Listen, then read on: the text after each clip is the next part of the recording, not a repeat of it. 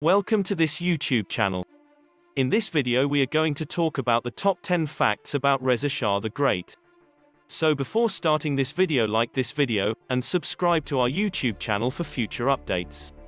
Reza Shah Pahlavi was born on March 15, 1878 in Alasht, Iran, and died on July 26, 1944 in Johannesburg, South Africa, Shah of Iran from 1925 to 1941. Who pursued an independence and modernization foreign policy, and promoted economic development in the country. Reza Shah Pahlavi, Iran's king and creator of the Pahlavi dynasty, had an eldest son, Mohammad Reza Shah Pahlavi. Mohammad Reza, who was educated in Switzerland, returned to Iran in 1935.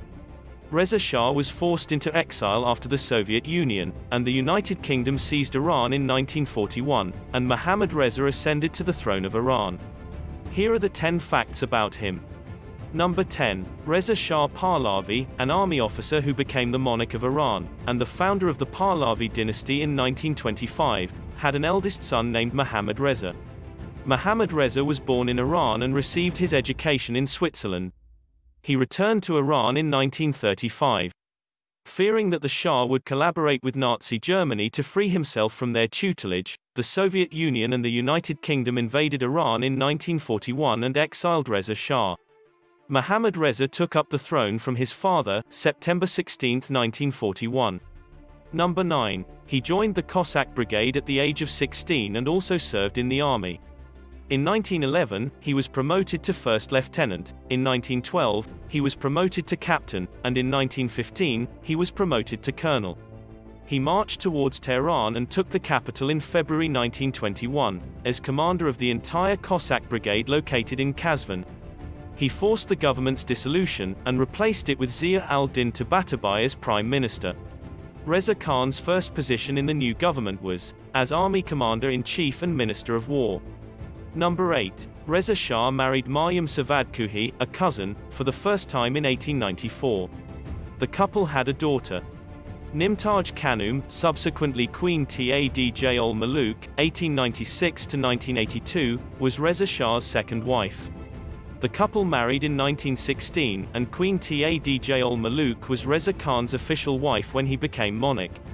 They had 4 children as a couple. Queen Turun Amir Soleimani, 1905 to 1995, from the Qajar dynasty, was Reza Shah's third wife. The pair married in 1922, divorced in 1923, and had a son together. Queen Esmat Dowlatshahi, 1905 to 1995, Reza Shah's fourth and final wife, was a Qajar princess. In 1923, she married Reza Shah and accompanied him to exile. Reza Shah's favorite wife, Queen Esmat, lived at Marble Palace. They had 5 children together. Number 7. The British government aided the coup d'état of 1921 in part, because it wanted to stop the Bolsheviks from infiltrating Iran, especially because of the threat it posed to British assets in India. Reza's men are thought to have received ammunition, supplies, and salaries from the British. According to a British embassy report dated June 8, 1932, the British were interested in assisting Reza Shah in establishing a centralizing regime. General Ironside reported to the British War Office that the Cossacks were under the direction of a capable Persian officer, which would solve many difficulties and enable us to retire in peace and honor. Reza Khan spent the rest of 1921 policing Iran's interior, putting down a series of uprisings against the new regime. The Persian Soviet Socialist Republic, which had been created in Gilan, and the Kurds of Khorasan were 2 of the most serious dangers to the new authority. Number 6. The animosity between Reza Khan and Zia al-Din Tabatabai, the prime minister at the time, grew steadily after his appointment as the Minister of War. When Reza Khan was appointed as Minister of War, Zia al-Din Tabatabai incorrectly assumed that he would abandon his position as commander of the Persian Cossack Brigade, and that Reza Khan would dress in civilian clothes rather than military garb. This incorrect estimate by Zia al-Din Tabatabai backfired, and it became clear to anyone who observed Reza Khan, including members of parliament, that he, rather than Zia al-Din Tabatabai, wielded power. Number 5. Reza Khan had essentially succeeded in securing the interior of Iran from any remaining domestic and international threats by 1923. He was chosen prime minister upon his return to the capital, prompting Ahmad Shah to flee Iran for Europe, where he would remain, at first freely, then in exile, until his death.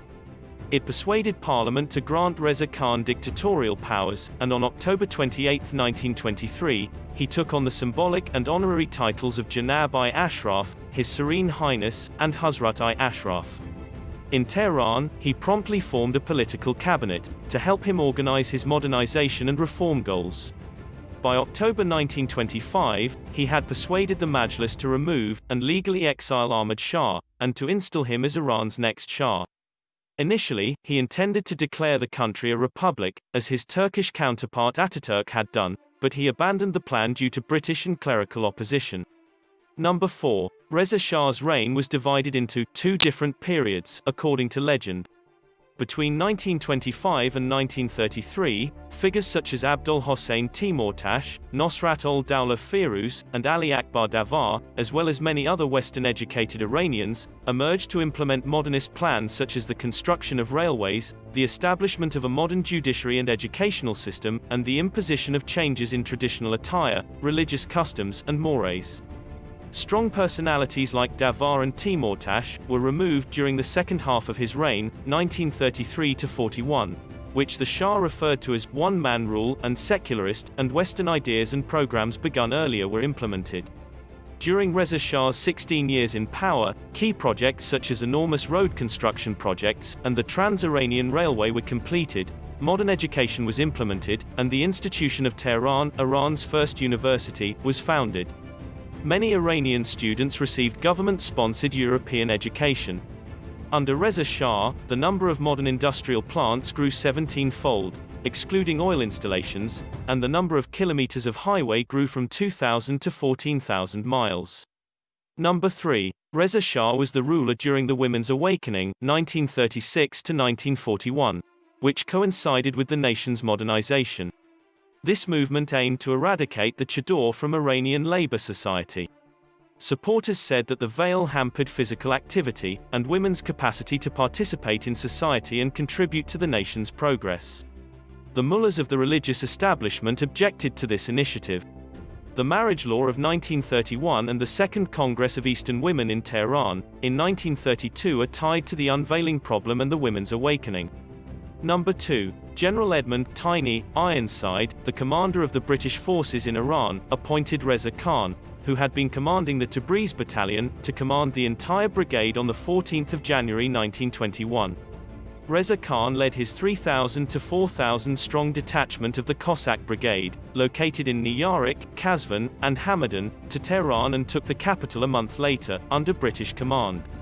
He pushed the previous administration to dissolve, and requested the appointment of Sayyed Ziauddin Tabatabai as prime minister. Reza Khan's first job in the new government was, as commander of the Iranian army, a position he paired with that of Minister of War. He assumed the title of Sadr Sapar, or Army Commander-in-Chief, which he held until he became Shah.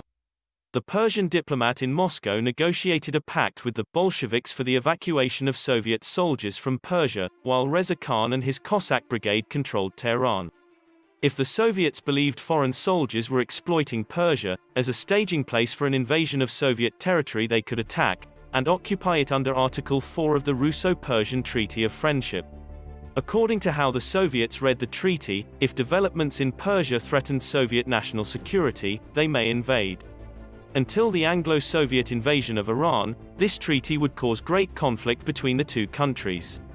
Number 1. Periods during the Shah's reign have been identified. The country profited immensely from the contributions of many of the country's best and brightest during the first period, which lasted from 1925 to 1932, and to whom credit should be given for creating the foundations of modern Iran. All of Reza Shah's important accomplishments were finished or envisaged between 1925 and 1938, a period during which he needed the help of reformists to achieve the legitimacy needed to consolidate this contemporary rule. Abdul Hossein Timurtash, with the help of Farman Farmer, Davar, and a large number of modern educated Iranians, was particularly competent at implementing many of the reforms demanded, since the failed constitutional movement of 1905 to 1911. Since the turbulence of the constitutional revolution, intellectuals have called for the preservation and promotion of the country's cultural legacy, public education, the creation of a national railway, the repeal of capitulation agreements, and the establishment of a national bank. What do you think about this video? Do let us know down in the comment section below. If you enjoyed this video and want to hear from us again, be sure to hit that subscribe button before you go.